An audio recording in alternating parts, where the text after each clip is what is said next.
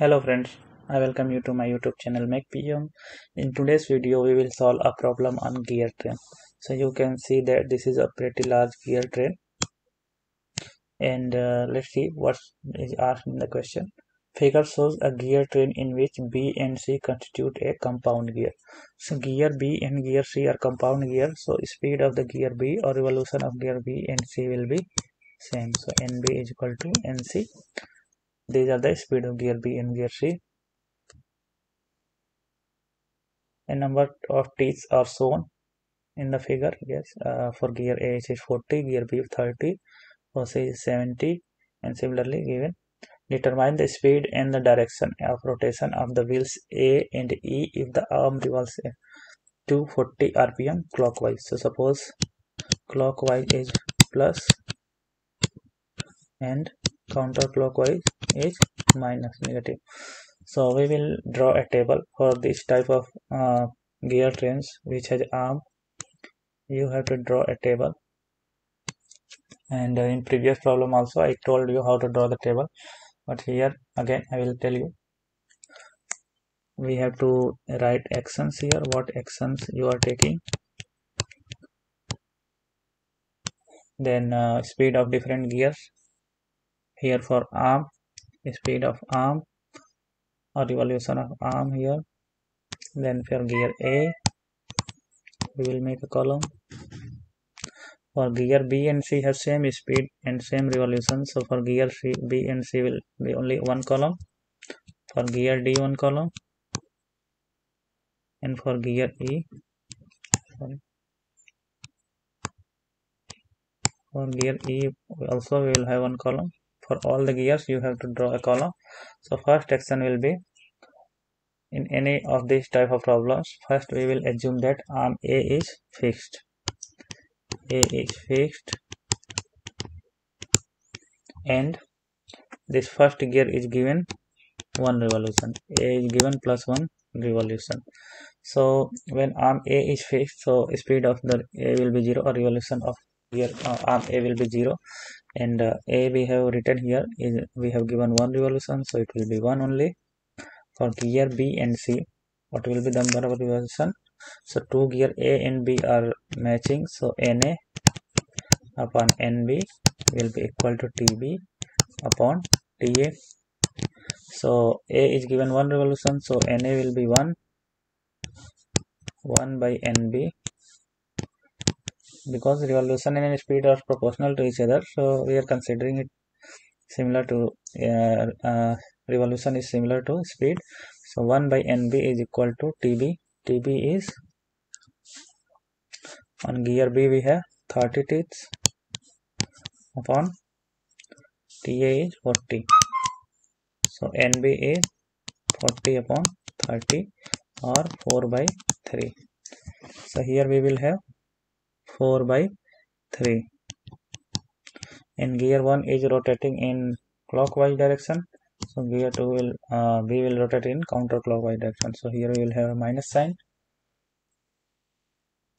Now gear D, how will gear D rotate? So gear C and gear D are in contact, so NC by ND is equal to TD upon TC. Okay, so we have TD is equal to 40 and TC we have 70. So speed of gear D and D will be 70 by 40 into NC, and NC we have already calculated,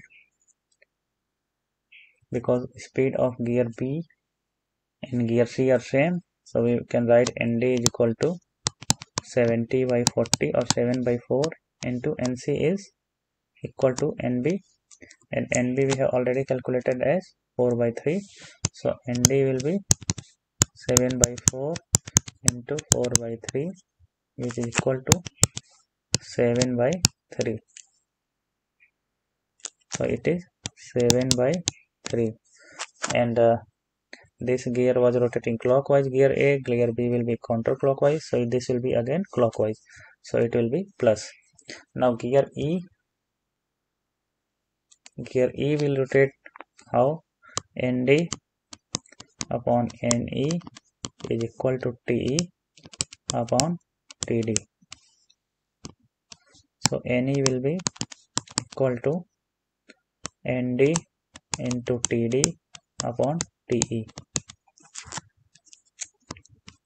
So Nd we have already calculated 7/3. So it is 7/3 into Td. Td is 40 divided by Te is 60. So 7/3 into 4/6. So it will be, if we divide it by 2, so it will be 2/3. 7 into 2, 14/9. So it will be 14/9. And this is clockwise, so it will be in opposite direction, in counterclockwise direction. So this is one row.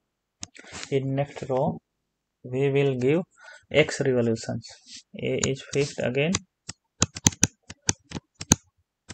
and we will give gear A plus x revolution.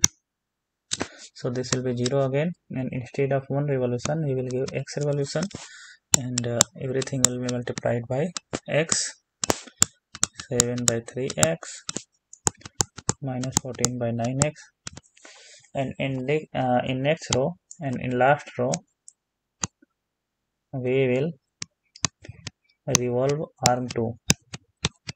So arm is not fixed anymore, so arm will be given as plus y revolution.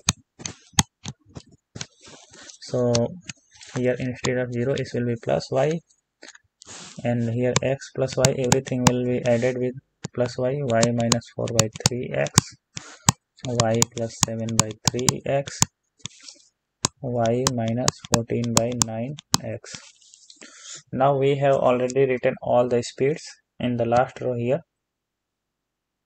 For any gear, if you have to calculate anything, you can calculate. Now read from the problem. Determine the speed and the direction of rotation of wheels A and wheel E. So we have to find for wheel A and E. And what is given? We have to find the speed.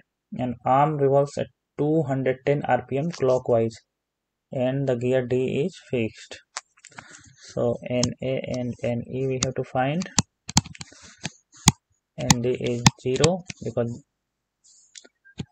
gear D is fixed, and Y is 210 rpm clockwise. It is clockwise, so it is plus. So we can write it in the equations. You can see from here for gear D it is saying that it is fixed. So this rotation of the gear D will be 0. So y plus 7/3x, y plus 7/3x will be equal to 0. And y is already given 210 rpm plus 7/3x is equal to 0. 7/3x is equal to minus 210. So x will be equal to minus 210 into 3/7. So it is minus 90 rpm. So we have found the value of x, minus 90. So we have to find the value of NA and NE. So for gear A you can see that speed is x plus y. So NA is x plus y, which is equal to x is minus 90 and y is 210.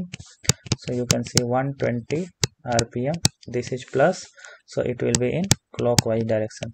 So gear A will rotate with 120 rpm in clockwise direction. And for gear E, you can see that this is gear E, last column, y minus 14/9x.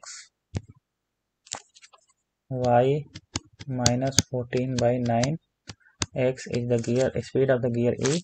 So you can write the values. Y is already we know 210 minus 14 by 9 into x is minus 90.